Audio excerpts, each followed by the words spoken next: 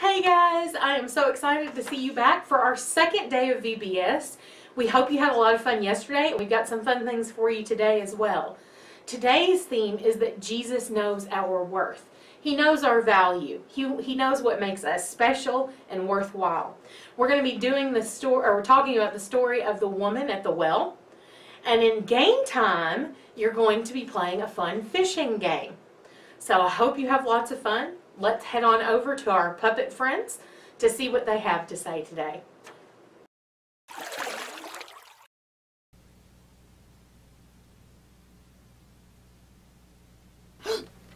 Diver! Diver! Hey, Diver, don't you want a pretty blue tang for your aquarium? Everybody loves a clownfish. We tell the best jokes. I'm out of here. Why'd they take him? They don't even shine. Wait for Seahorse. Wait for Seahorse. It's no use, fellas. Once again, they're only after the clam. Why don't they want the angelfish? We're so beautiful and angelic. That was close. You didn't have to hide, Turtle. He was just after the clam. Can't figure out why, though. Well, that makes sense. Why does that make sense? Yeah, why does that make sense? Yeah, why does that make sense? Well, don't you know that clams are actually very valuable? Valuable? All he does is sit there all day. Yeah, but the diver knows how much he's really worth.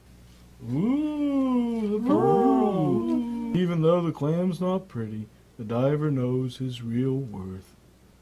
That's right. Just like Jesus knows our worth.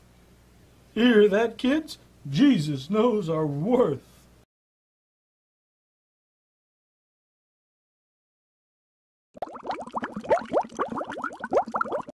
What does an octopus wear on a cold day? A coat of arms. What hobby does a shark like best? Can anybody answer that? Anything he can sit his teeth into. What do you call a fish with no eyes?